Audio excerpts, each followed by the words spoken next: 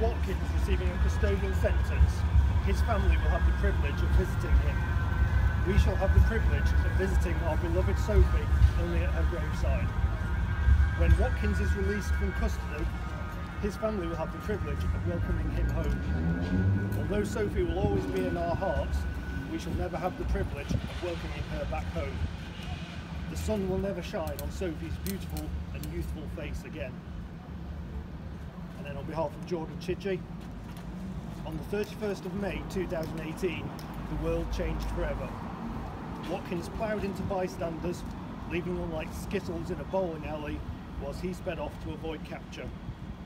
Sophie's hugs and smile would light up the darkest moments, and we just wish you were here now to do that.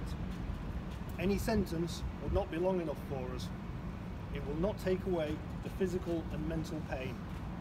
That will continue along with the further surgery and rehabilitation for the rest of our lives, all caused by Watkins. Nor will any sentence bring Sophie back. On behalf of Colin Burton, today is a tough day for all the families involved in this tragic matter.